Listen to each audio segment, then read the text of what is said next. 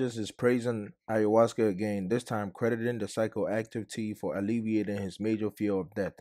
The Green Bay Packers quarterback, who previously said his use of ayahuasca helped lead to his two MVP seasons in 2020 and 2021, told Pat McAfee on Tuesday that the psychedelic trip he got from the brew made him much comfortable with his mortality. The 39-year-old explained while growing up as a young teenager during Y2K, he had developed a phobia of not accomplishing certain life goals before ultimately passing. But he told Pat McAfee and AJ Hawk on the Pat McAfee show that ayahuasca changed all of that for him.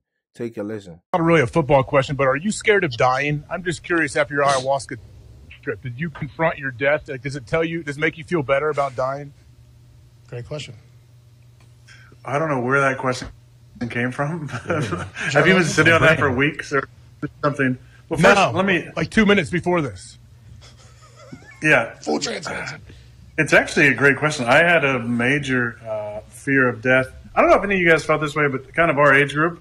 But there was and maybe it's just the way I grew up, but there was a lot of weird sentiment around Y2K. Remember that? The world was going to end, you know, and I don't know. For me personally, since I was like a young teenager, I was like, man, if the world ends and I'm 16, like I'm not going to be able to accomplish anything I want to accomplish. I'm not going to go to the NFL. I'm not going to go to college. I'm not going to, you know, meet a woman, fall in love, have kids, have a family, all these things. So I think there was like this weird ingrained like fear of like 2000 and fear of like the world ending and death. And I think we all struggle with mortality, with the idea of mortality, especially, you know, age. You got all those kids running around and want to see your kids grow up and have, you know, walk your daughter down the aisle and you know, see your boys grow up and, you know, have great high school careers at Centerville and you know, and go on and be great Ohioans.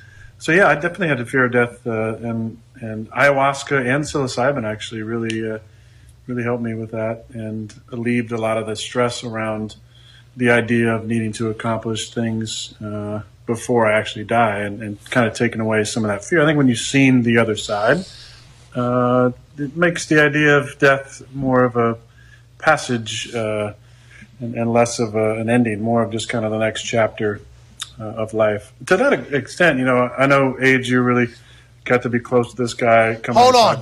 Did you just say ayahuasca makes you see the other side? Like you just said you saw death? Is that what I just heard there? You definitely see the other side, yeah. What's it look like? I guess I could change you. I guess if you. Well, I'm not talking about life and death. I'm talking about, you know, the veil between the seen world and the unseen world. I definitely had a fear of death, he said, and ayahuasca and psilocybin actually really helped me with that and relieved me from a lot of stress around the idea of needing to accomplish things before I actually die. Aaron Rodgers said the trip forced him to see the other side, which made the idea of death more of a passage and less of an ending, more of just kind of the next chapter of his life. Aaron Rodgers initially consumed ayahuasca during the 2020 trip to South America and said back in August it was a magical experience. Let me know what you think in the comments down below. Would you take ayahuasca?